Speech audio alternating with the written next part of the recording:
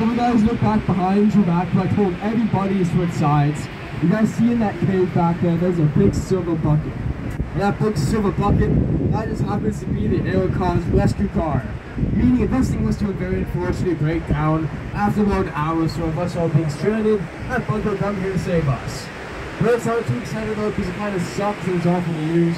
But luckily we've been open since 1916 and never had to use it once.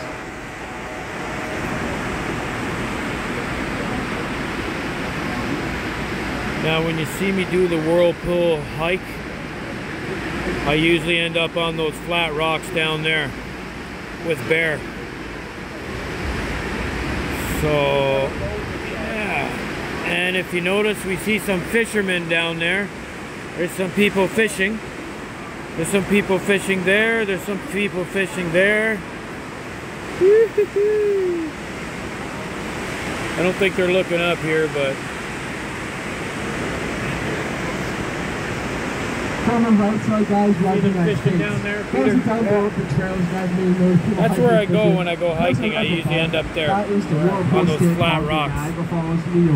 See that yellow circle where the helicopters used to land? You guys are down by the Whirlpools Beach.